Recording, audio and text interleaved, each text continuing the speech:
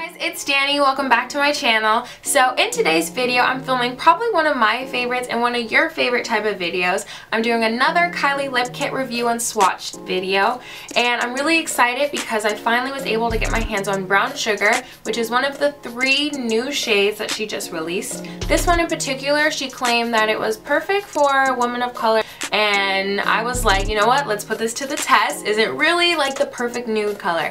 Because I love KYLIE's formula and just her product and everything. You guys know, like, I've purchased a lot from KYLIE Cosmetics, and I honestly like love everything. I always give you guys my true opinion, exactly how I'm feeling.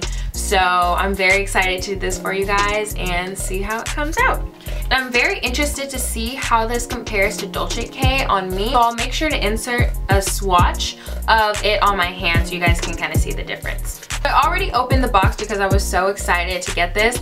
So if you guys are interested to see basically how like they come when you ship and open them in unboxing, I basically do that in my Ginger Posy K one, my Dolce K one, and also my birthday unboxing one. So I'll make sure to link those below. If you haven't seen them, you should go check them out. So as you guys know, or if you don't, I always use chapstick before I put on my swatches, because normally with a liquid lipstick, it goes on liquidy and then dries, and it just stays there all day. And so if you don't have a good solid moisturized base underneath, your lips just feel cracky and dry the whole day. I love the EOS one because they finally have made it into an actual tube, and this is the minty flavor. It's my favorite. I'm just gonna put that on right before application. And the other great thing about KYLIE Cosmetic products is that it has such a creamy liner that you can have chapstick on before and you still get the color you want. Let's see if it really is an everyday nude for brown skin, because Justine Skye looked so good in it, you guys. If you haven't seen that picture, I'm gonna insert this here. Like, she was giving me life, and I'm like, if this color looks bomb on her, I know it's gonna look good on me. And I'm gonna be looking down into my mirror right now to put on the liner.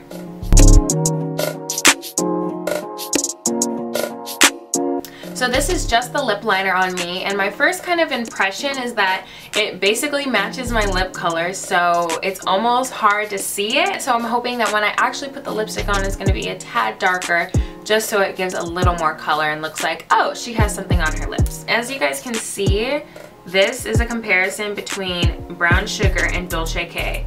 So Dolce K is much more like a mauve light brown, and Brown Sugar is definitely a darker brown, but not like true Brown K.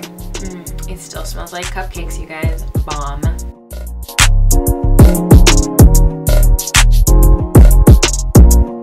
So I allowed this to dry for a couple of minutes, and my first like impression of it is I love this color. Like, this is poppin', okay? This is what I call an everyday nude for brown skin.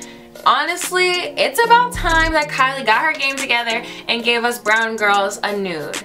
Thank you. Love it. I love it. I love it. I love it. I love it. Probably one of my favorite KYLIE lip kits. There are so many times where I'm like, I wish I had a nude color. Dolce K is too light for me. True Brown K is too dark for what I want. Ginger is too orange, you know. Brown Sugar is popping. Yes. Thank you, KYLIE. Okay. Just to kind of let you guys know what foundation shade I am in. This is the Makeup Forever Ultra HD, and I'm in the shade 177.